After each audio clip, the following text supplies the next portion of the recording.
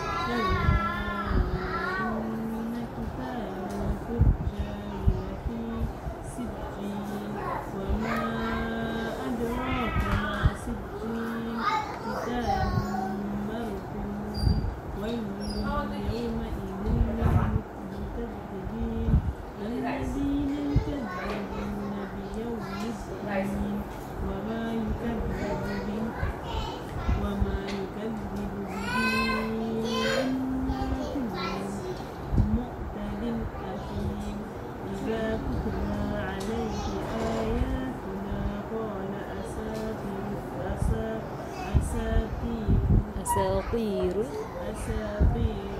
الأولين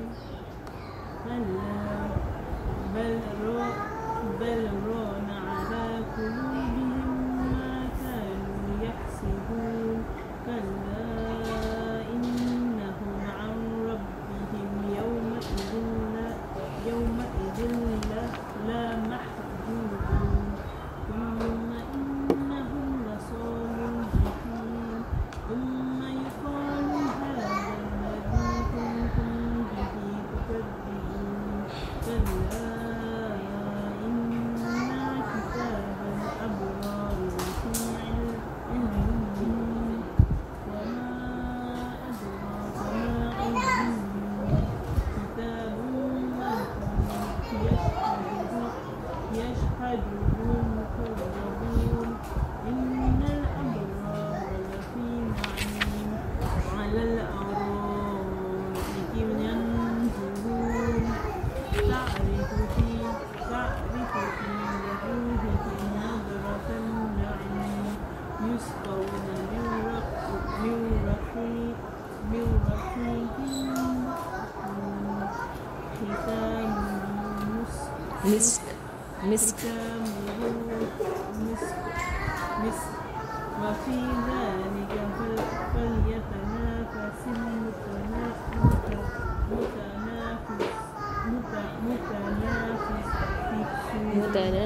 المتنافسون ومزاجه من تسنيم عينا يشرب بها المقربون إن الذين أجرموا كانوا من الذين آمنوا يضحكون وإذا مروا بهم يتغامزون وإذا انقلبوا إلى أهلهم انقلبوا فكهين وإذا رأوهم قالوا إن هؤلاء لضالون وما أرسلوا عليهم حافظين فاليوم الذين آمنوا من الكفار يضحكون على الأرائك ينظرون هل ثوب الكفار ما كانوا يفعلون. صدق الله العظيم. Alhamdulillah, Alhamdulillah. Okay, so continuing with Surah Mutoffifeen, we took the first part of Surah Mutoffifeen in the previous lesson, right, but I'll just do a brief revision, right, of Surah Mutoffifeen before we go on to the next part of Surah Mutoffifeen. And Surah Mutoffifeen is one of the longest surahs in the Juz Amma, like in fact one of the longest ones in Juz Amma, and it begins by Allah Subhanahu wa Taala warning a certain group of people. Right. And in Allah Subhanahu wa Taala, He himself explains to us who is the Mutoffifeen. What are the Mutoffifeen actually do? Allah Subhanahu wa Taala warns them of the hellfire. They went into the hellfire. So here Allah Subhanahu wa Taala begins and says wail. So wail, it is a word to show the punishment of the hellfire. So wail, it is said to be a valley in the hellfire. It is of the worst of punishment in the hellfire. So Allah says wail to something, wailul lil mutaffifin, or wailul likulli humazatin lumazah. Wail to the ones who the backbiters and the slanderers. So wail, it shows the severity of the sin these people are engaged in. So wail, it is a word of azab, right? A word of punishment, and it is also said to be a pit, right? A pit in a valley in the hellfire, right? So hot that even the hellfire complains about wail. So wail is a pit in the hellfire. So Allah says wailul lil mutaffifin. Allah says, this severe punishment is for these people who are called the Mutoffifeen. And who are these Mutoffifeen? Allah Himself describes. So I'm going through quickly here because we went through it previously, and so I'm giving a brief this is a revision. So who is the Mutoffifeen? المطففين الذين إذا اكتالوا على الناس يستوفون وإذا كالوهم أو وزنوهم يخسرون. Right, so this Mutoffifeen, right, and you might not think that their sin is that severe.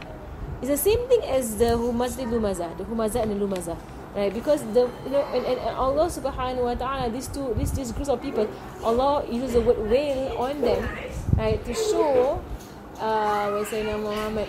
You didn't message me on the group, is it? I messaged the wrong number. I don't know why I messaged. Oh, so she went to the other place. Because I asked in the group who's coming, who's coming to inform. So message from other group, I delete or reply. Oh, wrong number. Right, so Sayyidina Muhammad. Right, so this Mutoffifeen, same thing as the Humazah and Lumazah. And we're going to compare the two of them because they are both, two parts in the Quran, or in Juz Amma specifically, whereby Allah begins His wail. So there are our two case studies. So the Humazah and Lumazah, they are people who make fun of other people. They make fun, they mock, right? They wink and they laugh and they backbite. Right? This kind of behavior, without us being told in the Sharia of its severity, most human beings do not see these things as severe.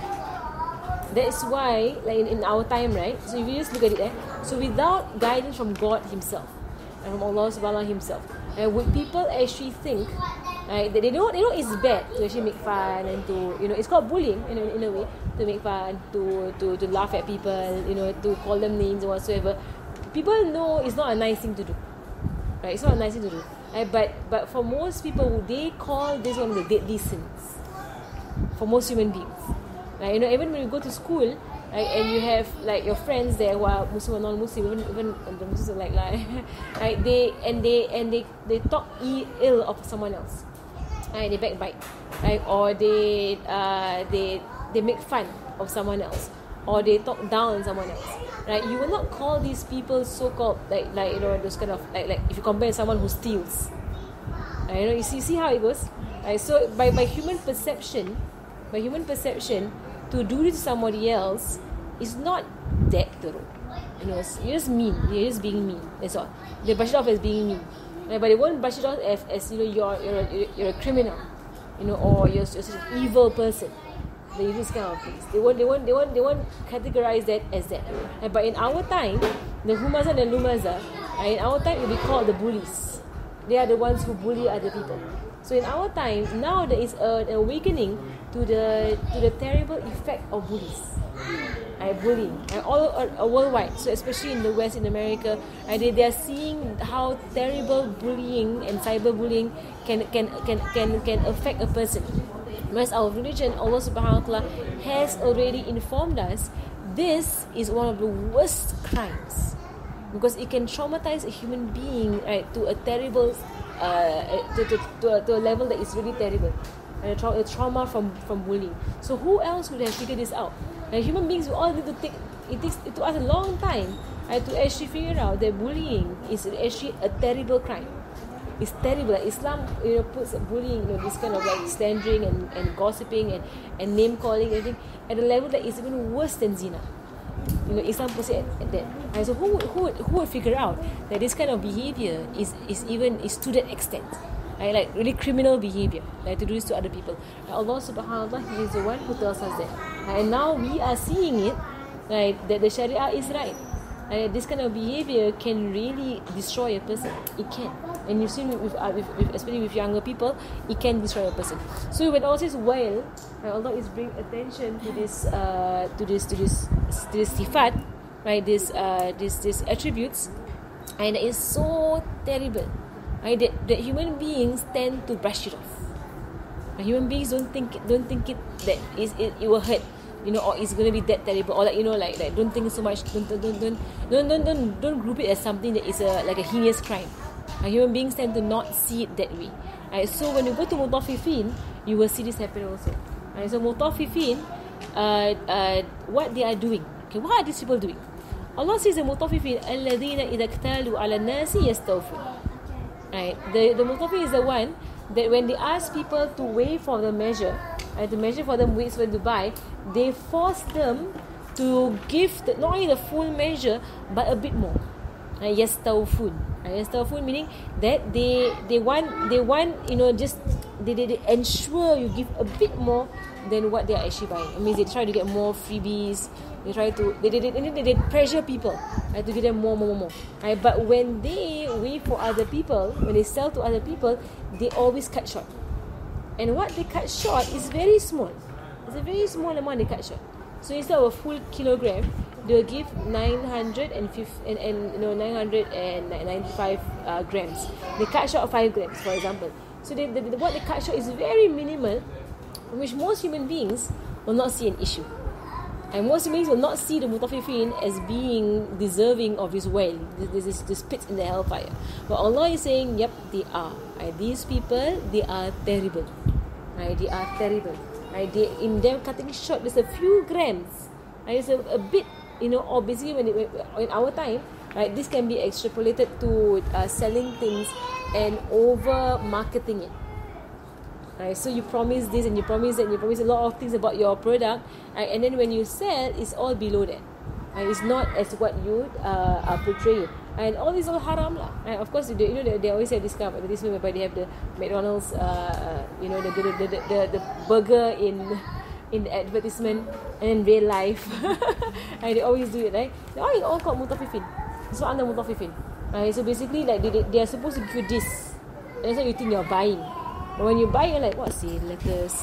The lettuce, it's all running actually it's all haram. It's all haram. Because people eating? No, not people eating. You're being cheated. And the one who is cheating. It's called the one who is cheating. Right? So it's all haram. So if Muslims are involved in this, like advertising, marketing, and whatsoever, right? You must tell exactly what is your product. You must let people know what is his product. Right? So for illustration purposes, so there's a disclaimer already. Yeah, they put disclaimer there, so nobody can sue them. Right? But whether dosa or not, right? They should put there, this is not real. We don't actually do this. Like you're buying something else. Right? So actually, if they really want to, even if they don't want to be honest, they take picture of the real burger. not the pumped up version. And then I know it's there like stuff whereby they show how they pump it up and how it's actually not real food, and like it's actually like, I don't know, Allahu Alam what they do to the bread to make it so nice and fluffy and everything. But basically it is cheating. It's cheating because you see it and you think that's what you're buying. Same thing with almost everything in life. Almost everything in life, you think you're buying something, but actually it's something else altogether. It's all under the Mutoffifeen. And you see, it's so widespread because most people don't see it as a big deal. It's part of life. Right? You won't get what they're actually advertising. It's part of life. But Allah subhanahu wa ta'ala is telling us this is one of the worst crimes. The worst crimes to cut short. So not that they are cheating outright, but they're cutting short. It's not as what they promise. They're cutting short. But when they want to buy from other people, they stress them out. Right? And they say, no, I want this, I want more freebies, I want more this, I want more that. Put in more stuff. Getting on the case of other people. Right? Especially if they're doing it to the poor. They're digging out every single drop from the poor.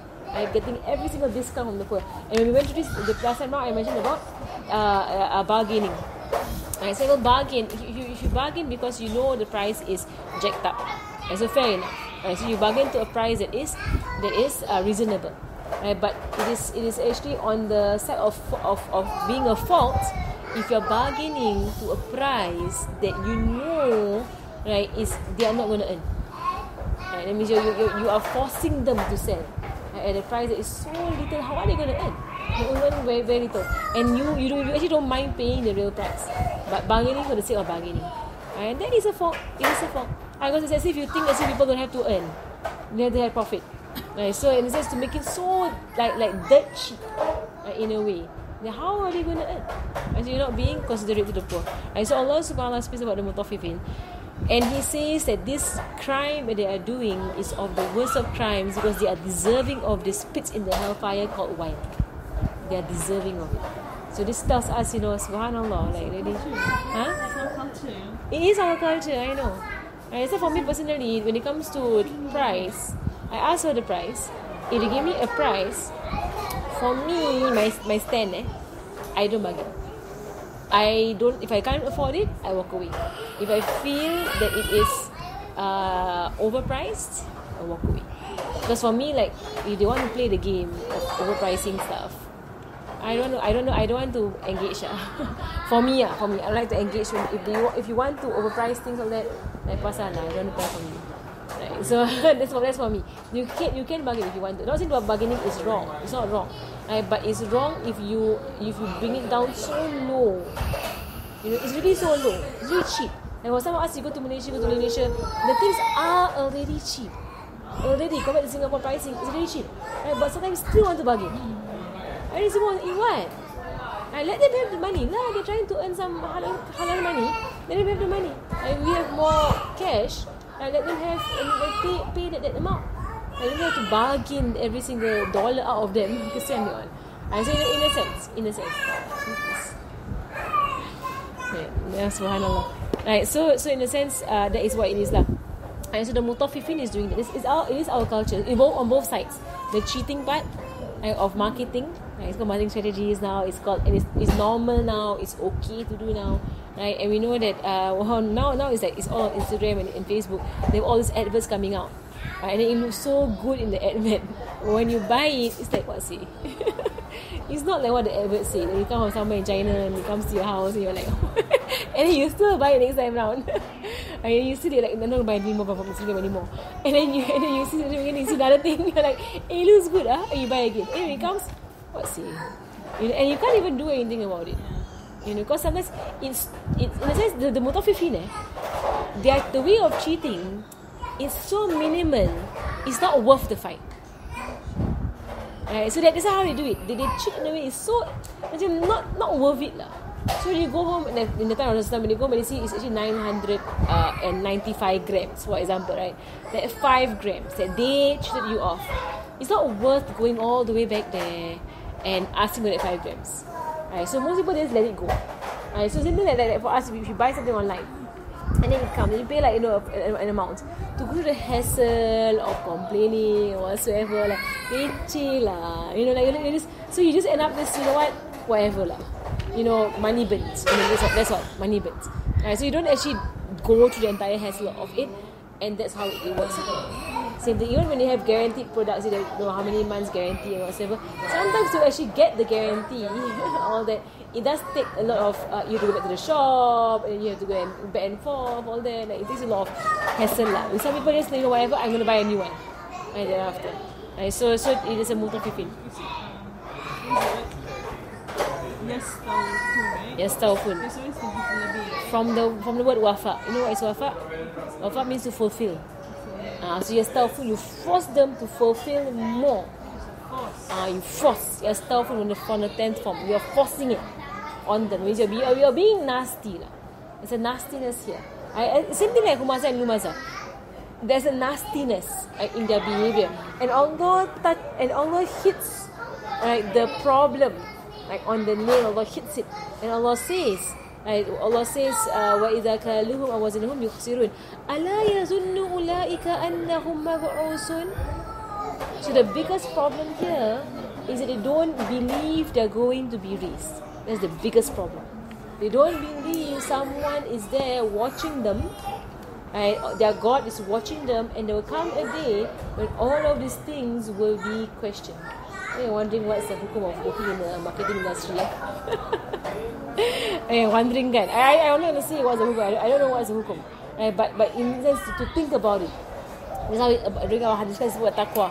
What is taqwa? The taqwa is when it comes to buying and selling, taqwa plays a very big part. Buying and selling. So are you going to have the kind of taqwa to tell people really what is your product? And to actually tell them that it didn't really actually work. It actually works for a while and it dies off. Right? So subhanallah, so Allahu Alam, where it stands. Right? In Allahu Alam, Allah knows best, right? Where it stands. On the day of judgment. Because on the day of judgment all be questioned. And all the money halal or haram. Because you're in a sense you're tricking people.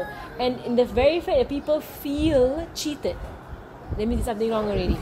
If they feel that what they bought is not what they thought they bought, that already means it's really cheating in and of itself. That's why Islam, when it comes to the laws of buying and selling, there's a lot of laws, very stringent laws when it comes to buying and selling to actually protect the rights of the seller and the buyer.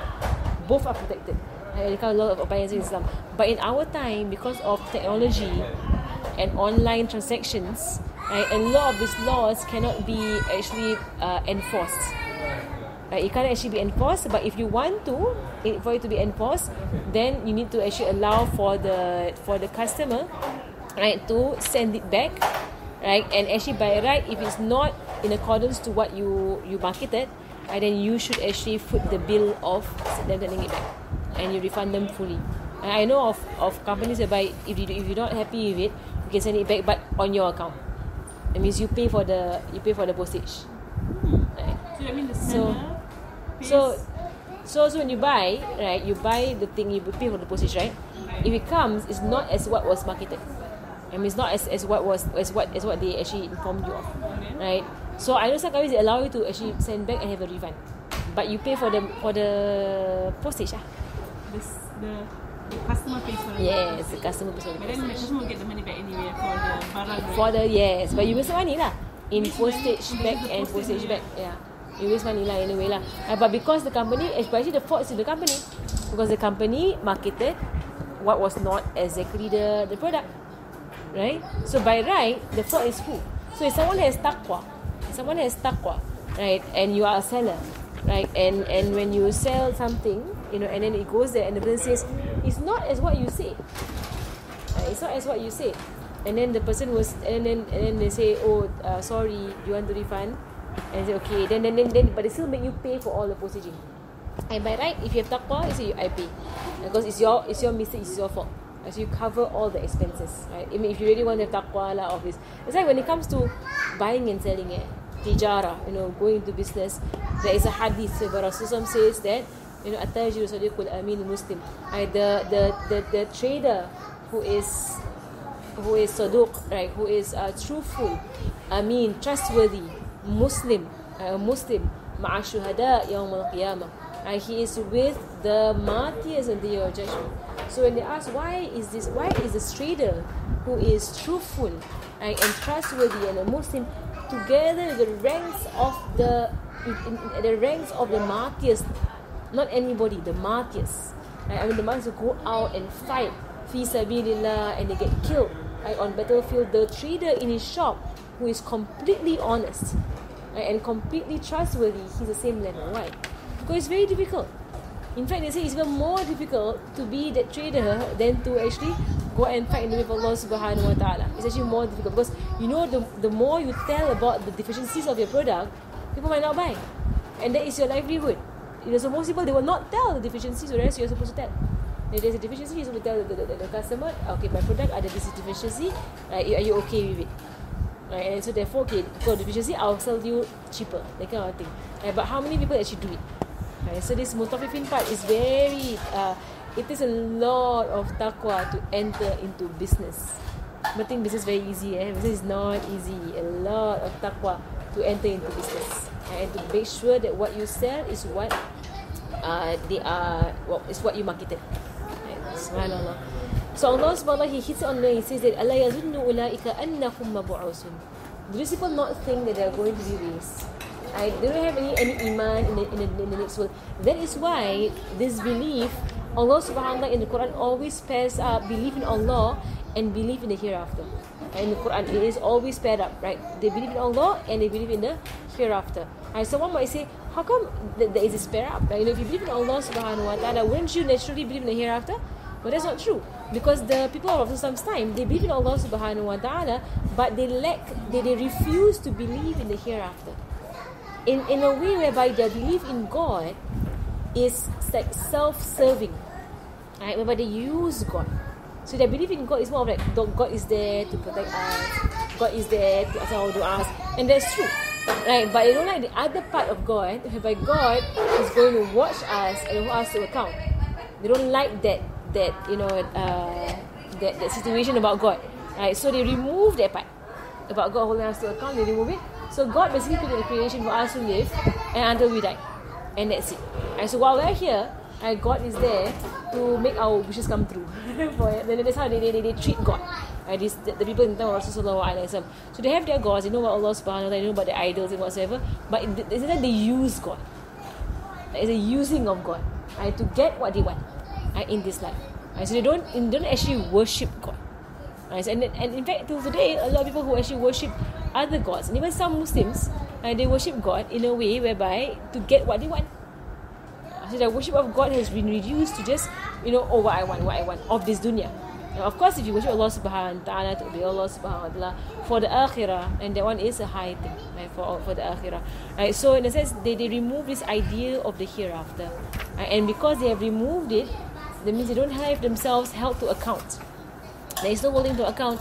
And when nobody holds you to account, you can do a lot of crime, because no one sees you. Or you believe you can get away with a lot of things. And from there, bullying is what you call bullying. Like the rich and the powerful, right, will basically bully the poor and the weak, right, because no one is holding them to account. So the ones who are up there, right, in positions of authority, right, they can do whatever they want to do. They feel they can do whatever they want to do. They can be kings, they can do whatsoever, because nobody else will hold them to account. And that is what we're seeing in this world. Like all these people in power, they're doing a lot, of heinous crimes, because they don't believe there's another power above them.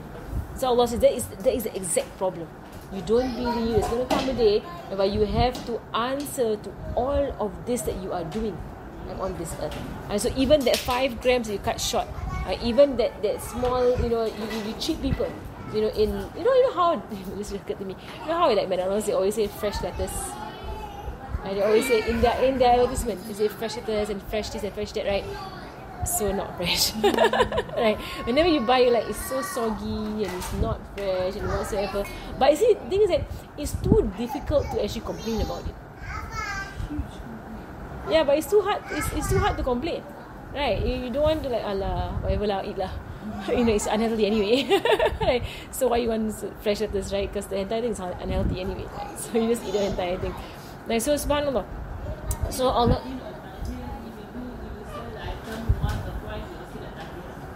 Huh?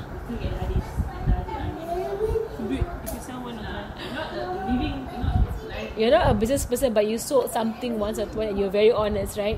Dapat hadis tak? You sold.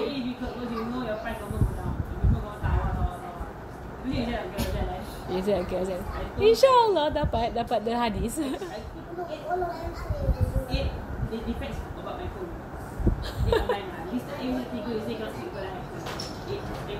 It depends. Then so I thought it was right. And then everybody tahu lah, $50 your phone got a lot of defects. $50 a lot of defects. And then you cannot sell more than 50. I don't know what to say. It's 50, 150. And then every time I do that, so far I sold two phones with defects, with every certain listed. How many not more will make it sell? Wah, insyaAllah. And I never say I'm going to do a phone in check, I told you everything, Yeah, you come back and complain to me, Yeah lah. I scared she might find a lot of things. But then sometimes you just come back to InsyaAllah dapat. Kau you it's like mujahadah. It's like striving lah. Alamak masih lah. Like you feel a difficulty in saying it. Yeah, my phone actually off now and then. Off on its own. The battery finish. It's still usable. The battery finish very fast. The person buy already, but then they later regret. Do they have the right to exchange? In Islam, by right, there's a 3-day exchange. Oh, it's a 3-day exchange. But you have disclaimer there, my soul cannot be Can lah. I mean, if they agree to it lah. Yeah lah. But by right, there is that thing lah. Yeah lah. So it could also be that way lah, that they did spoiled it in some way, right? So Allahu Alam, maybe it's counted lah. You sell your phone in that way, you tell all your defects, you get, alright, I got shahid. I'll be with the shuhada yang mau qiyamah. Right, so I mean, possibly. I mean, Allah Subhanahu wa Taala is not stingy. Allah Subhanahu wa Taala can give even for one. Yeah lah, dosa lah. I mean, it's taqwa lah. It's really taqwa. You just think to yourself, on a day of judgment, right, on a day of judgment, it's going to be very hard. Right? So, and you put yourself in their shoes. Right? If you buy someone else's product, and then you're like, alamak, this thing, off. Like, the day I bought from my friend, she bought from Singapore, so I just got it for her. And then the iPad keeps offing by itself. Right? So the person who sold didn't tell us anything about it. So we tried to refund and whatsoever, couldn't. Because they like, oh, you bought it. Oh, it's your fault. And they put it on you. And you're the one who caused it to be like that. When I use it, then all by itself, what? That kind of thing. So I mean, then you feel cheated, right? I mean, you spend so much money, you feel cheated, right? But then, so on our part, we never do it lah, right? Cheating. Right? So something in the hadith, man ghashana laysa minna. Whoever cheats us, he is not of us. It's not from the Muslims. The ones who cheat are the other people, other Muslims especially. Right? So Allah says they don't actually believe in the hereafter. That's why they can cheat even 1 gram. Right? Whereas the people of Medina in time of Rasulullah, even up to today, if you buy things from them, they will give you more than the weight itself. If you ever buy dates from the date market in Medina or whatsoever, they sell it for 100 grams. But after they weigh 100 grams, when you see it's 100 grams, then they'll take a handful, they put more. Right, because of their taqwa, and they know that when they do that, Allah will give them more. Right, so in a sense, in his religion, right, what is material, right, does not work in a way. Right, so people might think that if I give more, right, I will get less. Well, that's material. What material logic tells us, right? But we believe in, like Shamda will say, the metaphysical, right, the spiritual, or the metaphysical meaning beyond the physical. Right, so we believe that the more you give, the more you get. Right? Or like, for example, the more you pray in the night, the more awake you are in the day. Right? So in a sense, by the physical, you're like, no, if I sleep through and have a good night's rest, then I'll be awake. Right? You say it to yourself. Right? But then, or like even now water fasting, and the less you eat, you're not even hungry. But the more you eat, the more hungry you get. It's actually true. Right, so the physical doesn't actually make sense. Right, what you want to think? No, the more you eat, the more you want to eat. So it's not actually hungry, it's just more nafsu. The more you eat, the stronger your nafsu lah. So the more you actually want to eat. Right, but the more you abstain, the less you need to eat. So the less you sleep, the more you make your own. Yeah, it's true. It's true. The more you sleep, the more sleepy you get. It's true. Right? So in the physical sense, you're like, how come that's the way? Dia balik je. Right? It's like not it doesn't seem to fit logic. Right? But that's how it works. Allah subhanahu wa ta'ala, especially when it's done for ibadah. You're doing it for ibadah, then Allah subhanahu wa ta'ala will give you more. Right? So, but it's the people who believe in the hereafter. They believe in a higher power, the one who provides and the one who gives. Right? So you're not afraid, right, in this situation. So he says here, يَوْمَ يَقُومُ النَّاسُ لِرَبِّ الْعَالَمِينَ. So Allah emphasizes what is this day whereby they will be raised. What about this day that you should fear? You should fear the standing. So أَلَا يَظُنُّ أُولَٰئِكَ أَنَّهُمْ مَبْعُوثٌ لِيَوْمٍ عَظِيمٍ. So Allah subhanahu wa ta'ala, He first says, do these people not think, right, or not believe that they will be raised after death? The thing is, it's after this life.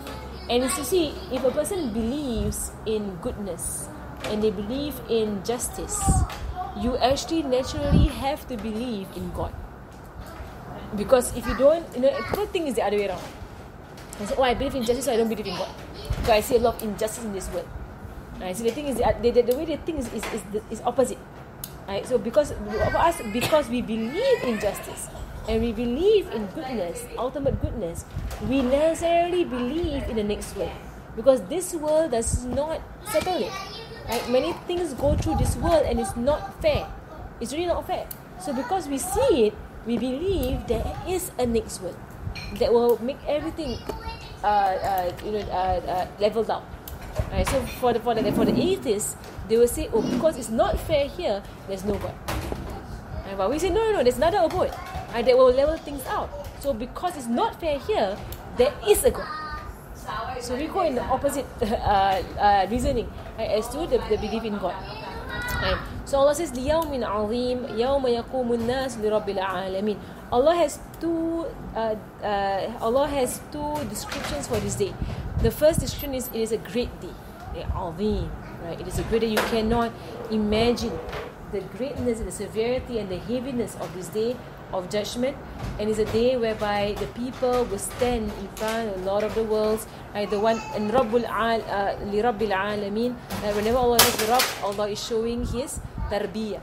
He has been nurturing you. He has been giving you. So on the day of judgment, He's going to ask you all about what He has been giving to you. So two things there about this day of judgment that Allah is pointing out, that it is a great and it's a horrific day, and also it is a day whereby you stand before Allah subhanahu wa ta'ala with no excuses. So the Rabbil Alameen, Kalla. So now Allah subhanahu wa ta'ala, He goes into talk about the next word. So the first part of the surah speaks about this Mutoffifeen. Right? Later on, the surah also ends going back to the earth. So the first part is about the earth. On this earth, there are people who are cheaters. And then the surah goes into talking about the hereafter. And so it goes into the disbelievers and the criminals. Then it goes into the righteous. Right? About the punishment and about the reward. And then the surah goes back into the situation on this earth right now. And then the surah ends off with talking about the hereafter again. Right? So it's interlacing. Right? So to teach us, right, that as far as we understand, right, when we look at this world, we must always have a reflection of how it will be in the hereafter. So all that happens to you in this world, right, for you to be able to judge it, you place it on the scale of the hereafter, how it will manifest. So how you see the surah interlaces, and the Quran does this throughout the Quran. There is this part whereby Allah subhanahu wa ta'ala speaks about the dunya, things in this dunya, and then about the akhirah. And dunya again, and the akhirah again. And dunya again, and the akhirah again. Right, so as to always to train the human being or the Muslim, to train the believer, that whatever you look at, you need to see the akhirah reality of this thing. In any situation. See how it will manifest in the akhirah. So, for example, the Mutoffifeen lah. So the Mutoffifeen, right, if he can really see it, these 5 grams that you cheat somebody of, how will that manifest on the day of judgment? Right? If you can really see that it's fire, that you are taking from other people. You're eating this fire into your stomachs. You see it. And so you see the akhirah reality of it, you run away. So same thing, like for example, backbiting or slandering. Right? So you see it as how Allah has taught us. Right? That slandering and backbiting, it is basically eating the flesh of someone else. And so you see, so when you, so for example, like if you're having like coffee or having tea with someone, and then they begin backbiting. So for you to just imagine this drink that you're drinking is black, right? And this cake you're eating is the flesh of the person you're backbiting. Right? Or for you to imagine that as this person is talking, your goodness is going down, and going to the scale of the very person that you are talking about. So that's what it means by having a worldly situation than an otherworldly situation, to show the reality of it, right? The truth of it, right? In the entire view of dunya and akhirah. You must see it that way. So if you're so myopic in a way, or you're so limited to just seeing the reality of it in this dunya, you will not see the severity of it. You will not see how horrendous it is in reality. But if you put it into the akhirah, then you see, that is terrible. Even and that also goes back for wasting time. When you waste time, you see that 1 hour. And Rasul himself in his hadith, he actually teaches us about this. You will see it on the day of judgment. Like a man in paradise will regret not saying one more Subhanallah, or one more Allahu Akbar, or one more La ilaha illallah, or whatsoever. They will regret not doing it. The man on the day. So in a sense, the hadith even teaches us how this will manifest, how wasting time will manifest on the day of judgment. So you understand that. That's why the Quran many times you will see throughout the Quran many times it will interlace the situation in this world, right, and then the hereafter, and the world and the hereafter, and the world and hereafter. Right, so like in this surah is a very clear example, because later in the surah you will see that Allah subhanahu wa ta'ala speaks about the people of this world in the dunya laughing at the believers, and then at the end of the surah Allah says the believers are laughing. And there's two parts in the surah that there is yadhakun. And if you don't memorize, if you don't know the meaning of the surah, you might go in circles. Right, so there's one part in the surah whereby Allah subhanahu wa ta'ala says, right, فَالْيَوْمَ الَّذِينَ أَجْرَمُوا, right, there is a verse, right, so إِنَّ الَّذِينَ أَجْرَمُوا كَانُوا مِنَ الَّذِينَ آمَنُوا يَضْحَكُونَ. Right, so those who commit crime, they are laughing at those who are believers. At the end of the surah, Allah subhanahu wa ta'ala says, فَالْيَوْمَ الَّذِينَ آمَنُوا مِنَ الْكُفَّارِ يَضْحَكُونَ. Right, so on this day, those who believe will laugh at the disbelievers. That's how they used to laugh at them. On this day, the believers will laugh at them. So you see how the parallel happens. Right, so Allah shows the dunya, and on the reality of it is that they are the laughing stock, right, not the believers. And you see that, And the same thing with those who give sedekah and whatsoever, right? You give sedekah in the way of Allah subhanahu wa ta'ala, to see it as you putting money in your account in the akhirah. So when you see it that way, you didn't see a loss. As you put 1,000, you put 500, you put an amount. Right? What is it? It is basically you transferring from your account here to your account in the akhirah. Right? And of course Allah will multiply. Right? How many times will multiply in the akhirah? And it is permanently there. And which is why in the hadith Rasulullah will say, who would like to buy a house in paradise? Who would like to buy a well in paradise? Who would like to buy a tree in paradise? So they say, yeah, Rasulullah, how do we buy a well? Or how do we buy a tree? Or how do we buy? Then he'll say, you do it here. And you give it to the poor. Right? And you will have one in paradise for you. Right? So this is how he teaches us how do we see the reality of things in this world. Right? So we all understand that point. MashaAllah. I mean, MashaAllah, using the Quran, MashaAllah, it is teaching you how to see things, right, in this dunya. So that you're not so, in a sense, you're not so spiritually immature. It is spiritual immaturity to just see this dunya. And you see, right, that you want revenge in this dunya. That you want this in this dunya. You want things to happen in this dunya itself. Whereas Allah subhanahu wa ta'ala has said that if you forgive people and you go along, you let things go, you allow for it, right, there will be more for you in the akhirah. Right? Don't be afraid. Right? So you can see that you have a spiritual maturity, that you can just walk away, right, from anyone who has, in a sense, treated you. Walk away, right? Inshallah, on the day of judgment, Allah subhanahu wa ta'ala will handle. Or someone who has slandered you, you walk away. In the day of judgment, Allah subhanahu wa ta'ala will handle. Right? Inshallah, that's called spiritual maturity, right, in a person. Right. So Allah subhanahu wa ta'ala, so right after talking about the Mutoffifeen, Allah goes straight into the next word, and He says kalla. Right? Kalla is a word to scold, right? To scold or to say truly. Right? There are two words used for the word kalla. So kalla can be a zajr, right? It can be a scolding. Say enough, right? Or to say, whatever they're doing, is so terrible. Like, khalas, right? Enough. Or kalla will say the truth of it is, right? Or truly it is. Right? They have to understand what the matter is, right? Kalla. The surah. So again, with the dunya akhirat interlacing, the word kalla appears in the surah quite a number of times. Kalla, right? To stop that the argument that they might be giving, right? And so in a sense, the Mutoffifeen might be arguing, what we're doing is not, it's not terrible. It's a small bit. We take only a small bit from what people buy from us. Only a small amount will not hurt them. Something like even an amount like that, it won't hurt them. If you sell cloth, for example, and you just cut short a bit, only 1 inch you cut short, it won't hurt them. They won't even notice it. Anyway, right? And someone might say that, and they might argue against it. So Allah goes kalla. Right? Enough. There is no argument. It is a sin, and it's a terrible sin. So kalla. Inna kitab al-fujjari lafi sijjin. For surely the book or the records of the fujjar. And Allah subhanahu wa ta'ala uses the word fujjar. And whenever He uses a word to describe the criminals, to describe evildoers, you must pay attention. Because He says kuffar, He says fujjar, al-fasiqa. Right? There are different words that Allah subhanahu wa ta'ala uses to describe evildoers. The fujjar, they are people who openly sin with no remorse and no regret. These are the fujjar.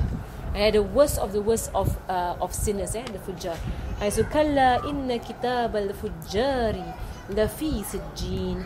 So the fujjar is from the word fajr. So fajr is a break of dawn.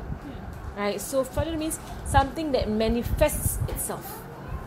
Fajr, it breaks the dawn, it manifests itself. So the fujjar, in a society whereby people are not that evil, they manifest themselves, and they do it in the open, and they don't care. They're not bothered by it. They say, I do whatever I want to do, and I will cheat, and nobody can stop me from cheating. And this is happening in our time, whereby big companies, and you just mentioned McDonald's, big companies outrightly they don't sell what they actually market. It's an outright situation, and there is no regret, and there is no remorse, and there is no changing. The fujjar.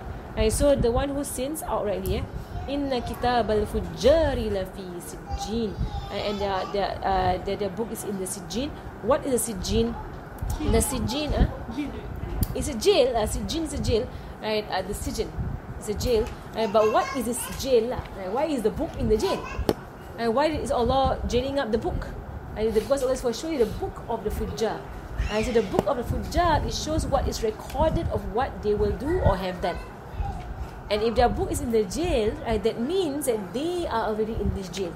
And what is this jail? This jail is basically, so this book, first about the book. The book, in it contains every act that the shayateen and the kuffar and the evil people will do from the beginning of time to the end of time. This book contains it. So all of it is in this book. And this jail that they speak about, they say it is the lowest point of the earth, of the hellfire. It's the lowest point. It is kept there, So it is locked up. It is kept there, and the people who act on what is in this book, they will be dragged down, and they will be in this place.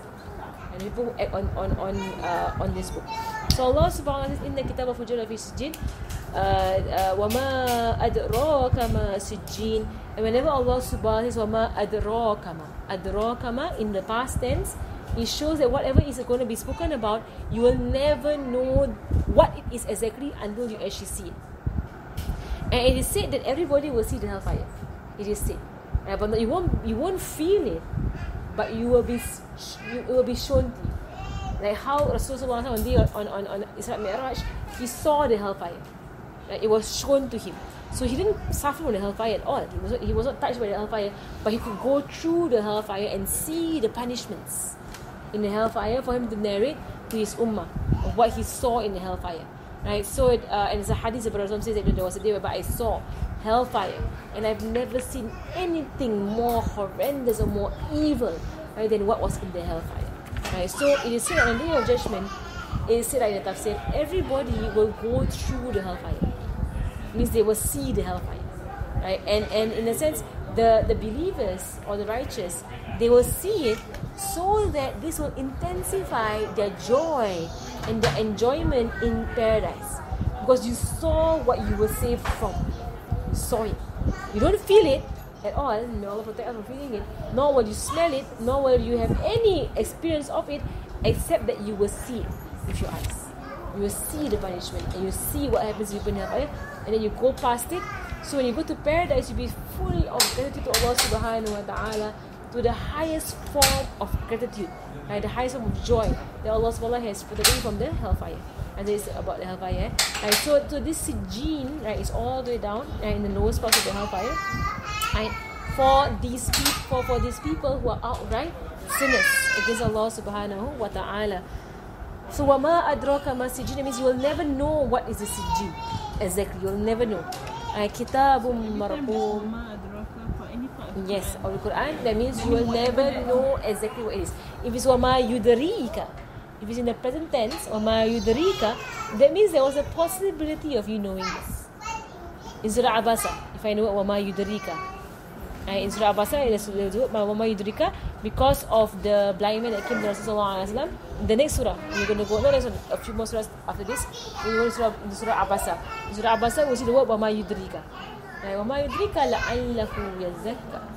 How, what will make you know that he might purify?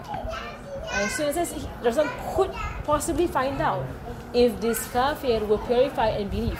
He could. But when things about the hereafter, the akhirat, Allah will always say adraka. And for example, al-qari'ah. Mal-qari'ah. وَمَا adraka. So what will make you know what is the qari'ah? You will not know. Until it actually happens, you will know. But yudrika is something that is possible for you to know. We will see Korean. Al-Qari'ah is the day of judgment. Not the day of destruction. The day of the judgment itself. Al-Qari'ah is the last day of the earth. The last day of the existence. Al-Qari'ah. Right? Yeah. The fire will also see there. Huh? That one we will also see the fire. Yeah, the fire on the day of judgment. So Allahu Alam, no, Allah subhanahu knows best. Yeah, Allah knows best. So Kitabum Marqum. Kitabum Marqum, Marqum meaning Makhtum. Makhtum meaning it is sealed. It's a book that is sealed. Right? What does it mean by it's sealed? Right, that means everything has already been written, right, of what is to be done. And the evil people have been written in this book, that they are the evil people and they will be in the hellfire. So it is sealed. Right, here Kitabun Marqum appears 2 times in this part, and also later in Allah subhanahu wa ta'ala speaks about the righteous people. Kitabun Marqum also, the abrar, the righteous people. Then Allah subhanahu wa ta'ala says, Wailul, again a second while. So 2 whiles in this surah. Wailul yawma idhin lil mukazzibin alladhina yukazzibuna biyawmid din alladhina yukazzibuna biyawmid wama yukazzibu bihi كل معتد أثيم إذا تتلى عليه كلا بل ران على قلوبهم ما كانوا يكسبون. Right, so Allah, he stops there for a while. He goes into وَيْلٌ يَوْمَئِذٍ لِلْمُكَذِّبِينَ. So now those who deny, right, those who lie and they deny. So again, the same pits in the hellfire for these people. Yawma izin meaning on a day of judgment. So he goes deeper in the day of judgment. On that day, those who deny, right, for them will be this destructive or this horrific pit, right, in the hellfire. So who are these mukazzibin? الَّذِينَ يُكَذِّبُونَ بِيَوْمِ الدِّينِ, the ones who deny the day of judgment. So you see there's a repeat from the first part of the surah. Allah is repeating it. To drive down the point, getting the point. The source of your sinning, the fujjar, how people can be so open in their sinning. The source of it is the disbelief or the denial of a day of judgment. That is the source of it. So الَّذِينَ يُكَذِّبُونَ بِيَوْمِ الدِّينِ وَمَا يُكَذِّبُ بِهِ. So now Allah makes it clear, the people who disbelieve in this or deny this day of judgment, who are these people? وَمَا يُكَذِّبُ بِهِ إِلَّا كُلُّ مُعْتَدٍ أَثِيمٍ. Mu'tadin, the ones who, mu'tadin is the one who goes past every had. That means every boundary. They transgress past every single boundary that Allah subhanahu wa ta'ala has put in place. They transgress. A theme, that means always continuously on sin. The entire life is just they're drowning in sin. So the people who deny the day of judgment, and so in a sense it shows cause and effect. It is because they deny the day of judgment that they are drowning in sin. And because they are drowning in sin, they have to deny the day of judgment. They don't want to be held account to the sin that they are committing. So it is in a circle. So in a sense, the more they are sinful, the more they cannot afford to believe in the day of judgment, because to them there's too much to account for on the day of judgment. So and because they deny the day of judgment, then they do more sins thereafter. And so Allah subhanahu wa ta'ala says, Kalla bal rona ala. So wama yukadhibu bihi illa kullu mu'tadin athim. The one who goes past every boundary or every a limit that Allah subhanahu wa ta'ala has put in place. A theme, the one who's continuously in sin. إِذَا تُتْلَى عَلَيْهِ آيَاتُنَا قَالَ أَسَاطِيرُ الْأَوَّلِينَ. So a person might ask, how can these people deny the day of judgment? And can't they hear the Quran and what the Quran says? Because the more you go to the Quran, the more it becomes very clear to you the day of judgment. So you're wondering, aren't they hearing this? And what Allah is telling us about the day of judgment. So Allah tells us, when the ayat is being read to them, and ayat here can be a few things, as you mentioned. Ayat can be the ayat of the Quran. Ayat can be Rasulullah himself. They see the Prophet themselves. Or ayat can be the alam, right? The creation of Allah subhanahu wa ta'ala. So when you hear the Quran being read, they say, oh, it's all stories. Stories of people of old, people of last time, stories. It's all fables. They call asatirul awwalin. All fables of long ago. It's all myths from before. They didn't really believe in this. Now, if you remember, I don't know if you remember when you were young in primary school, I always remember this big book. They have a big book on the Ark of Noah. If you remember, you don't remember primary 1. Okay, I remember. Alright, so anyway, I know when in primary 1 they will do this big book reading in school. I mean, it's really big book, kind of that. Yeah, it's called a big book. Yeah. All of us went through it, kan? They all go through it. So I mean, but then when I you're in don't primary know 1. which stories I went through lah. But yeah, I know the size of the book is this big, right?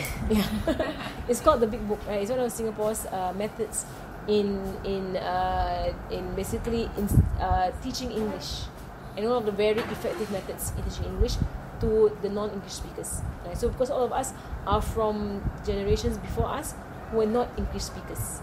Right? So even our parents or our grandparents were not English speakers. So in the span of 1 or 2 generations, Singaporeans became English speakers. Which is actually in a sense like a marvelous job they did lah, in a way. Because just above us, or 2 generations above us, they were completely not English speakers. And so to come to this point whereby everybody is an English speaker, right, is from their own syllabus and whatsoever they did lah. So anyway, this big book, right, they had, I just remember this big book. They had the story of Noah's Ark, right, Noah's Ark, and in the entire story, right, the entire point of the story is about the animal going into the boat. So animal go in. Right? Nowhere in the story is mentioned why the ark was built. Okay, so primary 1 lah. Maybe you want to tell primary 1 kids. I remember that. There was no story of so all the kids understand about Noah's Ark is a boat that's animals inside. That's all. So as I grew up, all I thought about Noah's Ark was that it's a boat when Nabi Noah is inside and got a lot of animals. So you put Nabi Noah inside? No, Noah.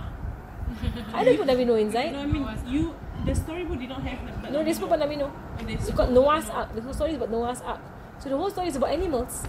There is no, like, so it's basically stories of the old.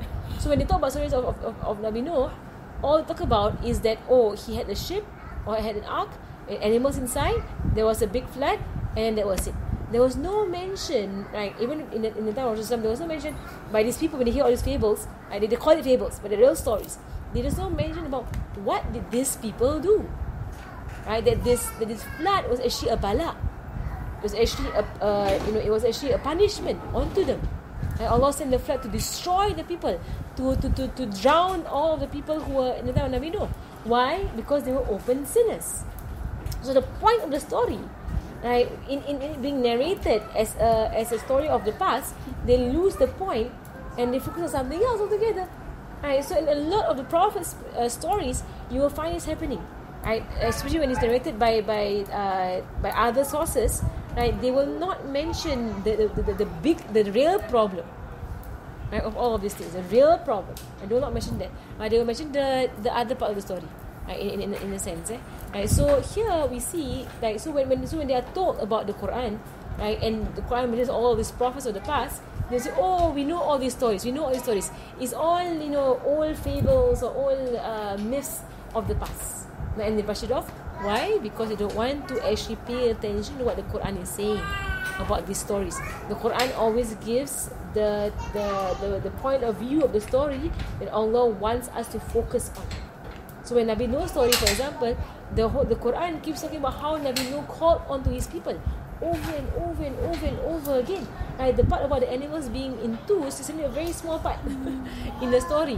Right? But the bigger part of the story is about Nabi Nuh's da'wah to the people. Right? But how people have changed the stories, right, to become very meaningless, like, in a sense. So when you hear the story from Rasulullah, they will say, it's all fables or myths from the past. We know all about Noah and Hud and Samud and Saleh. They say, we know. But they don't want to actually listen to what caused the destruction of these people, because they are doing the same things as these people used to do. They are doing the exact same things, and they don't want to hear it. So they call asatirul awwalin. Right? Stories of the past. You're not interested in all the stories of the past. You don't want to hear. Right?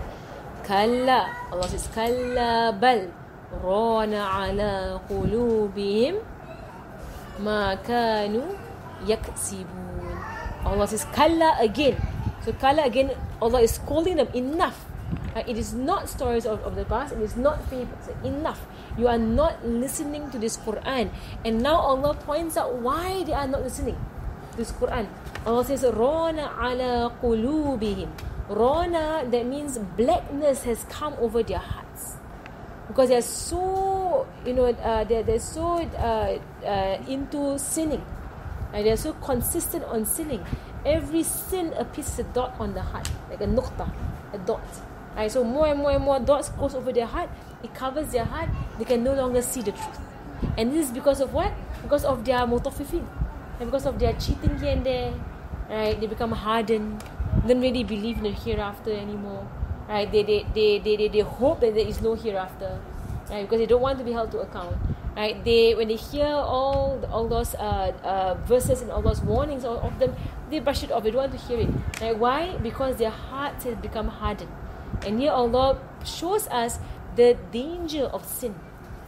And because these people, the Mutoffifeen, it was not said that they are disbelievers. The Mutoffifeen, they said that they are cheaters. Right? So it could be believers who are cheaters. So it's not said clearly that they are cheaters, they are disbelievers.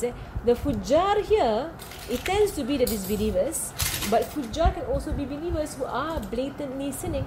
It could be that.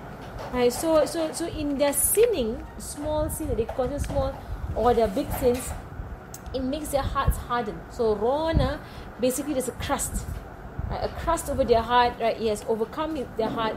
Ala qulubihim ma kanu yaksibun, and what they themselves earned. It's from their own hands, and this is something that is throughout the Quran, that those people who are being punished in the hellfire, right, they themselves earn their ending. Allah is not unfair. Right? They themselves earn their ending. They themselves refused to listen, and they themselves were filling up their lives with sin against Allah subhanahu wa ta'ala. Right? So Rana ala kulli ma kanu yaksibun. Kalla. So again another kalla. So far we've seen three kallas. So again, no, rather. So now the kalla here, it means truly, haqqan, right? Truly. إِنَّهُمْ عَنْ رَبِّهِمْ يَوْمَئِذٍ لَمَحْجُوبُونَ. Right? They will not be able to see their Lord on this day. Right? And this shows Allah's anger with them. They will not see Allah subhanahu wa ta'ala. Allah will not gaze at them. And any part in the Quran whereby you see, it is said to the people of the hellfire, right, certain things, it is always the angel that is saying it. Right? Angel Malik. Right? Malik, the custodian of the hellfire, he's the one who's speaking to them, not Allah subhanahu wa ta'ala. Allah does not speak to the people of the hellfire. He does not. Right? This is a proof. Allah subhanahu wa ta'ala does not allow them to see Allah subhanahu wa ta'ala, nor speak to Allah subhanahu wa ta'ala. There is no speaking to Allah subhanahu wa ta'ala, because Allah shows His anger on them on the day of judgment. So, كَلَّا إِنَّهُمْ عَنْ رَبِّهِمْ يَوْمَئِذٍ لَمَحْجُوبُونَ ثُمَّ إِنَّهُمْ لَصَالُو الْجَحِيمِ ثُمَّ يُقَالُ هَذَا الَّذِي كُنْتُمْ بِهِ تُكَذِّبُونَ. So then they'll be roasting in the hellfire in Jahim. Jahim is also a level in the hellfire. The hellfire has a lot of names. They've got Jahannam, got Jahim, got Wail, right? Got Al-Aniya. I have a few parts.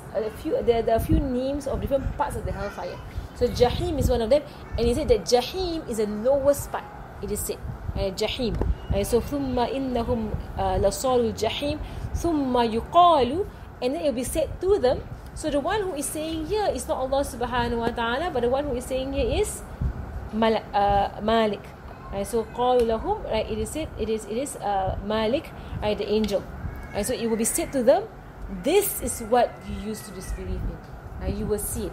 And it's from Allah's mercy that Allah has revealed this verse to show them the reality of the next world before it actually comes. So before it's being said to you, this is what you're disbelieving in, Allah now says it. It will be said to you, this is what you're disbelieving in on the day of judgment. So may Allah subhanahu wa ta'ala protect us from such a blinding state. It's just blindness, to not want to hear the warnings from Allah subhanahu wa ta'ala.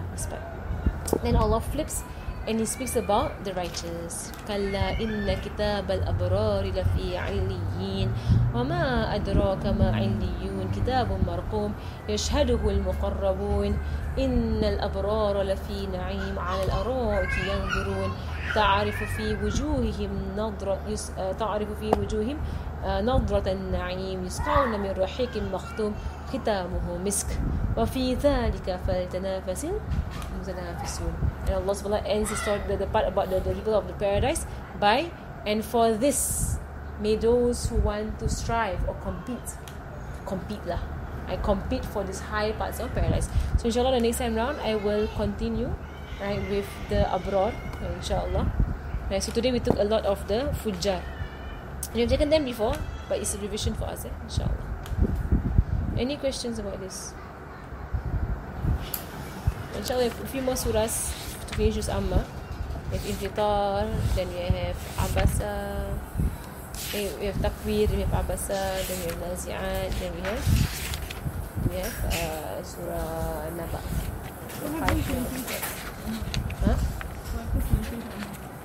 Up to you all. If you want to continue, Just Tabarak. If you want to stop, you can stop. It's up to you all. It's been 2 years already. I thought we will finish it by end of this year, but I think possible lah, end of this year. And this 2.5 years. Alright, so we'll stop there, inshallah. Sallallahu alaihi.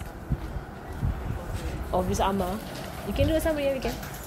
You can do a summary of this Amma. Because this Amma basically is about the Day of Judgment.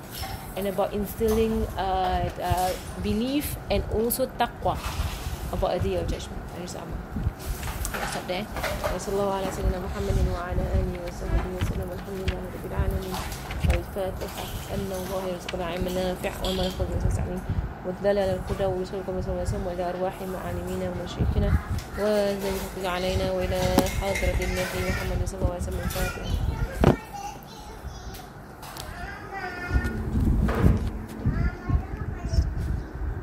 سبحانك اللهم وبحمدك أشهد أن لا إله إلا أنت أستغفرك وأتوب إليك. بسم الله الرحمن الرحيم. والعصر إن الإنسان لفي خسر الذين آمنوا وصلوا حتى وصلوا الحق. سبحانك اللهم وبحمدك أشهد أن لا إله إلا أنت أستغفرك وأتوب إليك.